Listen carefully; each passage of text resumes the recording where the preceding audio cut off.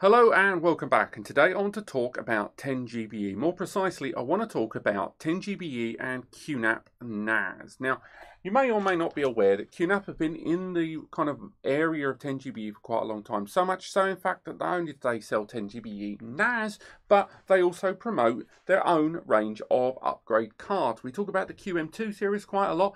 That's a bunch of cards that have got combined 10GBE and NVMe SSD cache and stuff like that, all built in together. But they also produce very cost-effective 10GBE PCIe upgrade cards. Last year, I talked quite a lot about the one-port card that they produced quite a little while ago, which was probably my favourite 10GBE upgrade card of the last couple of years. Not only because it arrived at a very attractive price point of under £100 to upgrade your network interface to 10GBE, or one-port card there, but on top of that, it arrived with all the accessories you needed. It even came with a Cat6 cable included, and it ran straight away without any extra drivers installed on your QNAP NAS. Now, a lot of that is thankful to a company like Quantia. Quantia have been in a business of producing very cost-effective processors for making 10GBE significantly more affordable than it's ever been before. Last year was a bumper year for them, with their processors being used in not only upgrade cards like this for NAS, PC and Mac systems, but also Thunderbolt to 10GBE adapters as well, another area that QNAP really got behind. But after that, things only got better, and now I want to talk about the two-port card. This utilizes, once again, a Quantia-based processor inside the 107, and it arrived with an improved heatsink and cooling system built into the top with an active fan, and two copper 10G base T 10GBE ports. Now, this is important because this card arrives at around 160 quid, give or take, 165, 170 maybe at a push, and that's including tax. And it not only opens the door to 10GBE, but it opens the door to link aggregation, ultimately 20 GBE. That gives you the ability to install this inside a device, a PC, a Mac, or a Windows system that arrives with a PCIe Gen 2 x4 slot, which most modern NASs are arriving with these days, and allows you to add two 10GBE ports. Now, yes, link aggregation is on the table, but for true link aggregation on a card like this, you're going to need a decent CPU. The standard Celerons probably aren't going to give you anywhere close, even with the right media, to that max 2000 megabytes per second that this card has the potential to give.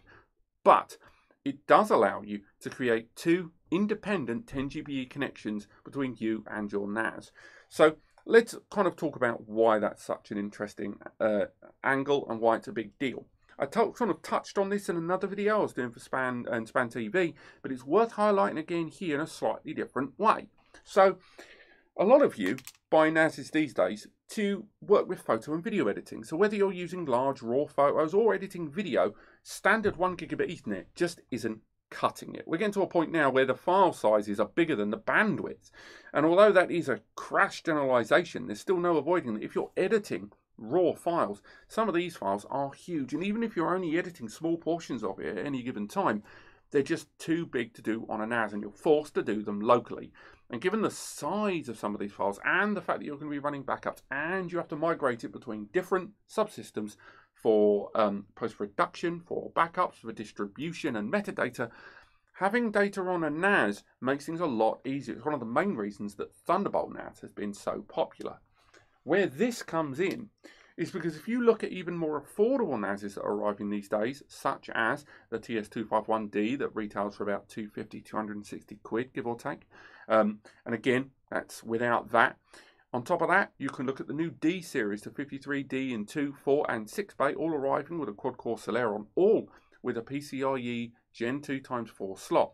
It allows you to add two 10GBE ports. Now, once again, that processor might not give you link aggregation speeds. Even with SSDs in a RAID 0, I don't think it's going to give you that maximum 2000 megs. But if you install this in your NAS, then installed a one-port card, and again about 9500 NICA for this, and installed this card inside a PC system or another editing suite, or anywhere really that could use 10GBE, or use the QNAP 10GBE to Thunderbolt adapter, so Thunderbolt systems can then take advantage of 10 GBE and they're editing on the NAS, you can end up creating a very, very affordable editing suite where you can have multiple users connecting with their own individual 10 GBE port to their client system, so their host systems for editing. You can turn an affordable 2, 4 or 6 bay NAS with the right media or standard hard drives with SSDs in caching and convert that into a great fast acting RAID array that your individual connected users can take advantage of. So rather than buying today a 10 GBE enabled NAS and paying the premium on top of that, you can divide that cost accordingly. You can spend the money on individual cards. And the fact that we now have an affordable 2-port card makes things a lot more interesting. Because prior to this, if you were to try and create editing live on a NAS, you could only do, with regard to 10 GBE at least, editing 1 point to 1 point with a 1-port card in the NAS and your own machine. But now, multiple ports on a PCI Gen 2 card at this affordable level open a lot of doors. And given that the QM2 series for a while has got combo cards, but a lot of these are PCIe Gen 3, this is a big, big deal. And you know, this technology largely is thanks to Quantia and those drivers and the processors they've been producing, very cost effective in terms of 10 GBE. But it has to be said that QNAP have really got behind this more than anyone else. And although this card may seem very limited to a number of you out there who would rather buy a complete system from the off, for other people that go for a more modular upgrade system where they can spend a little each year and spread the budget accordingly, this is an interesting choice. Lastly, it would be remiss of me not to highlight, once again, that QNAP to Thunderbolt adapter. The reason I'm bringing it up is there is absolutely no way that QNAP aren't working on a 2-port version. I refuse to accept that because, one, their technology is there. The Quantia chip exists and we have already seen it.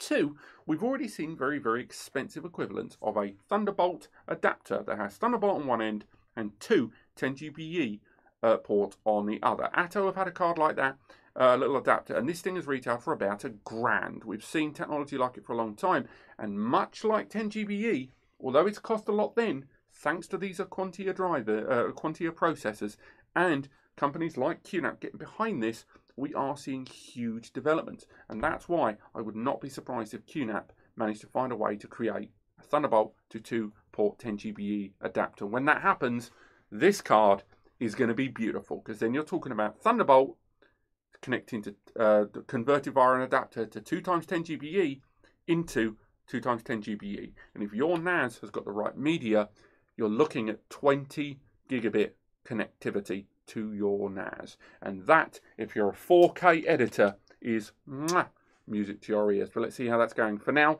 this card is currently available via the link in the description. You can go there to span.com, you can go to NAS Compares to learn more in the hardware overview. And of course, we will be doing some speed performance tests on this card very, very soon. Things are a little bit slow at the moment because of COVID and the way we're having to rework and change our workflow here.